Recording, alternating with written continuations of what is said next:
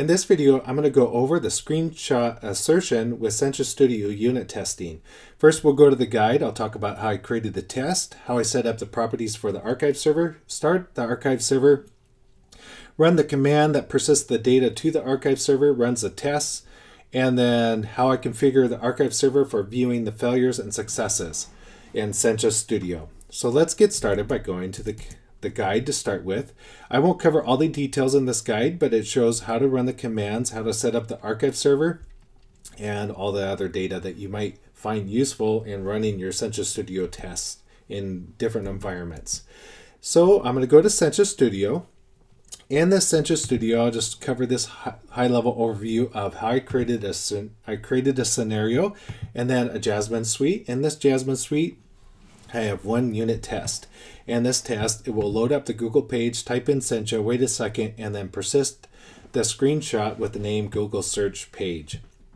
So let's run this test just for a quick test and verify that it's working. So I'm going to go to the scenario, select Chrome, select the test suite, then hit run.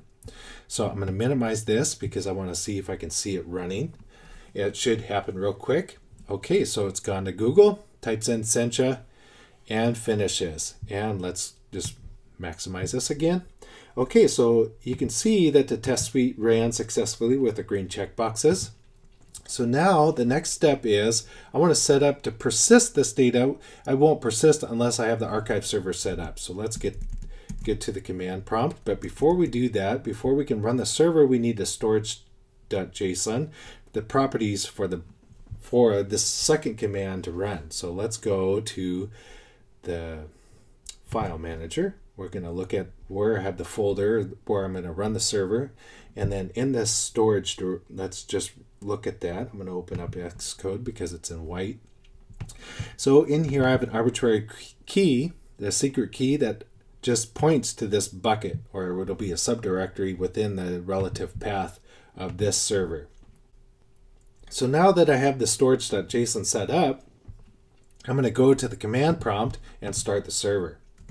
And you'll see that it creates the storage server and the bucket that has the information for running the server. The next step is I'm going to go to the project directory where I'm going to go into the first scenario. And in that, I'm going to run the embedded server, the embedded unit tests with the bucket name.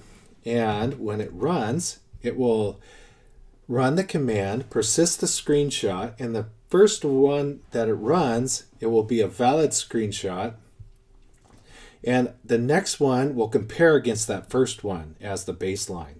So you can see that it passed. So let's say I'll pretend that Google failed in the unit test.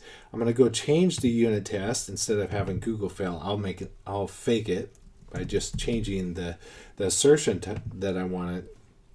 So let's go back to the command prompt or terminal, and we'll run it again. So this time the test will compare the screenshot to the baseline of the first test.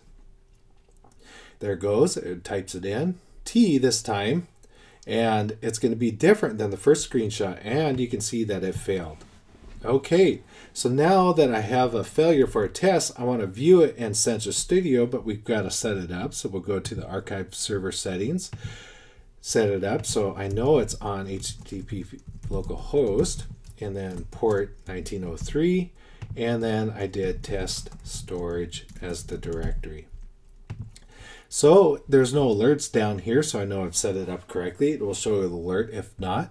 So let's look at it. I'll created a simple key for the first test that I ran, persisted the data. You can see the checkboxes are green. The second one, over here it shows one failure. Let's just expand this tree and go back down to the unit test that failed. We'll click on the X, and then we'll click on the expected test. And you can or click on the screenshot that failed. And you can see the comparison where it failed and what was different. And the error rate this time was 9.03%. So I won't talk about the features of how you look at this viewer in this video, but I just wanted to show that you can quickly look at the comparison of the screenshots. So that concludes this video for today. Thanks for watching.